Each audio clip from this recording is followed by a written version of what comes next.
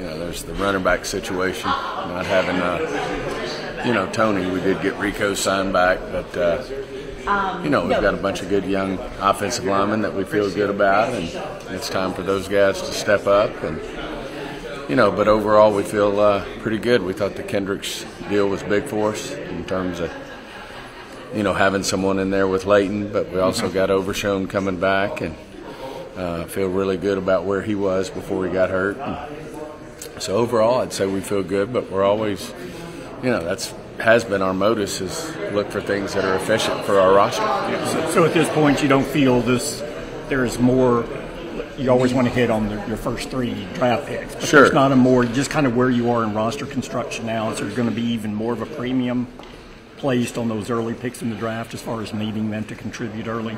Yeah, but I think the draft aligns, a little bit with our needs. Okay. I mean, I think the deepest position in this draft is offensive line. So, you're always, every year you're wanting to bring young guys, into the fold in terms of your offensive line depth and, how we work that. I think that aligns very well with us. But, I think we've always, Will and, and Alex Loomis, they've done a good job of always looking for things that would make sense for us. Missing out on that 4th round pick, do you feel like if there's a good trade back scenario for you guys, would you be interested in acquiring? It's you got to play option quarterback when the draft comes around. I mean, you're kind of seeing how things fall. We're early too, in terms of what our board's going to look like. I mean, we don't have our board up yet. And, we've got a feel for the areas where guys should end up. But overall, I think, especially as you move in the draft and we're late in the first round, I mean, you really don't see those opportunities till, the first half of the board it'll come off, and then we'll see where we sit. So you don't see yourself having more needs to fill this year because of your cap situation and your lack of activity in free agency compared to past year? I didn't, we've never been real active in free agency. Right, but you've done a lot. We've done things, and we're not through. We'll see where we end up on some of these things in terms of, in terms of what makes sense for us as we see what players might be available out there, and if they make sense for us. As we all know, this free agency thing seems to be condensed every year. More and more guys seems to be one big run in the first 3 to 5 days, and then as you've seen lately, there's not a lot of activity out there. But sometimes guys just have to get their hands around where they want to be and what their financial situation is based on how the market's working out. You mentioned that offensive line class, Tyler Smith. How much flexibility does he kind of give you going into the draft? And I'm sure there wouldn't be a final decision on where he would be positionally until after the draft, correct? That's probably correct. I mean, at the end of the day, versatility is a huge thing, and anytime you got a player like Tyler, who's shown that he can play at a high level at tackle or guard, that brings versatility. And like I said, we have some young guys there like a TJ Bass, that really stepped up and played well for us last year. We're, looking forward to a full off season with let's go again, and seeing what Awesome Richards does, and we'll have Ball back in the mix again, and see how these guys pan out as we work into the off season. But feel really good about them, and at the same time, I'm sure we'll, because of the depth at that position, probably a pretty good chance that we take an offensive lineman pretty high in this draft. And that factors in when you're looking at your all-season approach with your veterans too, right? I mean, there were a lot of considerations on Tyron, but you knew this was a deep draft and how it set up and where you were. No question. And, like I said, no one thinks more Tyron Smith than Jerry, myself, the organization. I mean, I think he's a first ballot Hall of Famer, but he's played, he's been in the league a long time, and, I'm happy for him that he got a great offer to continue to play, and we respect that. But, at some point you do have to make some tough decisions in terms of how we move forward. Talk about wanting to defend the run a little bit better this offseason. Bring in Eric Kendricks. How much does that help? And then also, do you feel like you still need help at defensive tackle? Yeah, I mean, I think, another year, with Mozzie. I know Zim's looking forward to working with him. I just think Mozzie's going to step up and be a really good football player. But we also know that, Hankins was a good fit for us 2 years in a row. And, there's usually, big defensive tackles out there that you can pick up. I know the Eagles picked up a couple years ago, late in the game. And, just feel like there's going to be some opportunities there at that position as well. To add something, to add some depth and some competition for camp. Speaking of defense, Jerry keeps talking about different alignment, different structure. What can you share with us about how differently you guys plan to play defensively that could help y'all against the run? Yeah, it's going to evolve. We need to let Zim, get his hands around what our personnel is and, how he wants to go about it. He's been he's been out of the game 2 years, but he's been studying the game for 2 years. Dan was out of the game for a year, and he came back and played defense in a completely different way than he was doing it at Atlanta. You observe and you see what people are doing that works. But, I do think in general Zim's philosophy is, he's going to play with bigger guys. We played with 3 safeties and 2 linebackers, and I think Zim's, from everything we can see right now, he looks to play more with, at least in the run down, first, second down scenarios, playing with 3 linebackers. So, that's a change. But and I know, in general, he's big on stopping the run. Not that Dan Quinn didn't either. Everybody wants to stop the run, but, in terms of how you're prioritizing and doing things that give you an opportunity to achieve what you want to be as a defensive unit. Some people philosophically are a little different in how they go about it. And not that one's righter than the other. It's just what they do well and how they've had success in the past and how they feel like they can have success going forward.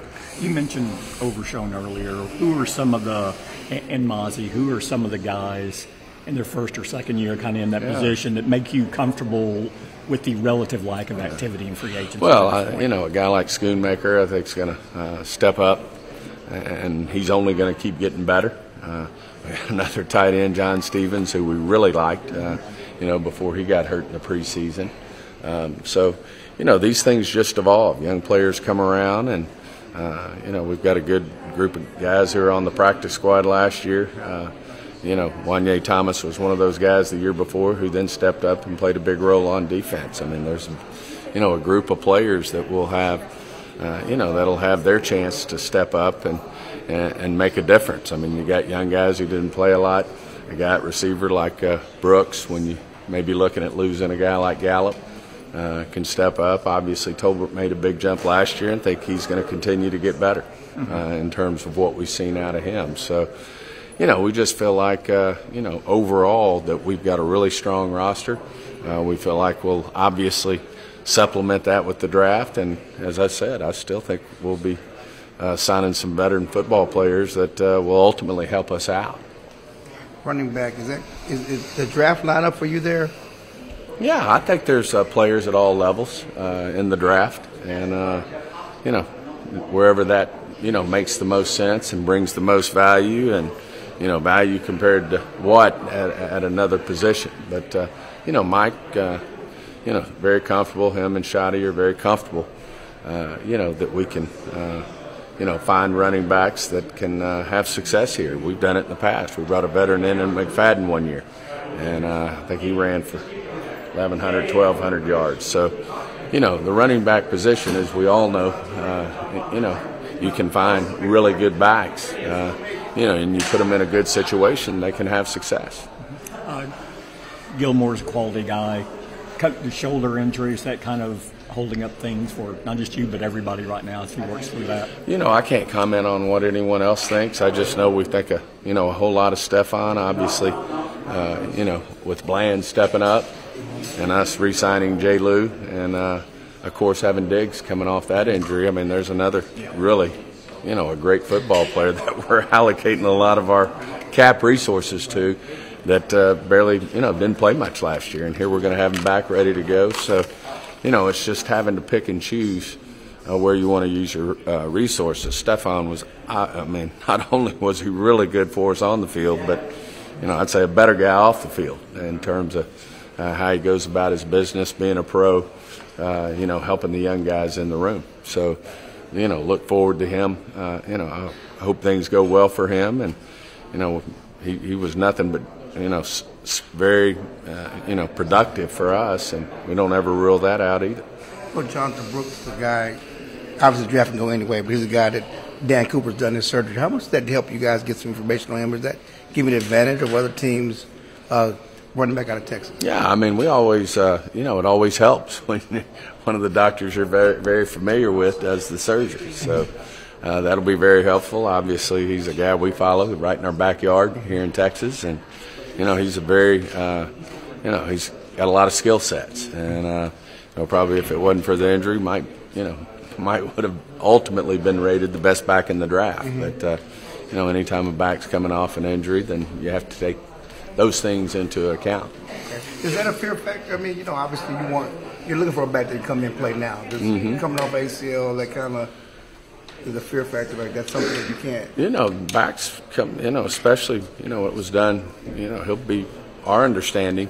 We're not there yet. We haven't done the full body of work. Right. We all got to realize here we hadn't even started our intense draft meetings. Right. Obviously, our scouts and Will and them have done a ton of work, and they're getting prepared to, have Mike and his staff and Jerry and I and our personnel group all get in a room and really grind these guys out. But, our understanding is that he has a great chance to be ready to, not miss anything, start training camp and go to work.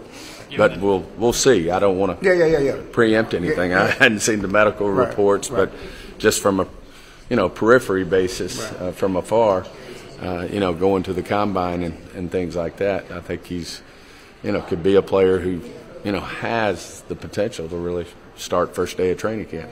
I mean, not start, but participate right away. Be part of it. Given the needs, do you still feel like there is an opportunity to take best player available in the first round? Absolutely. Like I said, I mean, we feel really good about our roster as it sits. I know you say, well, you've lost some quality guys when you lose a Pollard and an Armstrong and a Biotic, and those are quality football players that Tyron Smith. I mean, we understand that, but at the same time, that's unfortunately what happens, in a salary cap era. That sometimes you can't just keep everybody, and we do have young players like in Dorrance's case. We got a Sam Williams and guys like that, a Fehoko who we drafted mid-round that are ready to play and need more play time. And would tell you, and probably even a Dan would have told you, we didn't get Sam enough snaps last year. But it's hard when you got the Fowlers and you got the Dorrances to. Those guys are a little bit ahead of them, and they're young up-and-comers, but all of a sudden you give them the chance, and they may be more productive than what was in front of them, once given the opportunity. Obviously, we think a lot of Sam. And Dorrance did once Randy left. Yeah. So, these things happen. Fulco, the guy that danced it on the table for on draft day. Absolutely. And, our scouting department loved him, too. Right. So, we've got young guys who are coming that need opportunities. Thing is, you've never used a second-round pick on a player who has an injury that drops lower than what he normally would. We've never done that, have we? Jerry doesn't have that DNA in him to take a chance, take a risk. Y'all good? Yeah.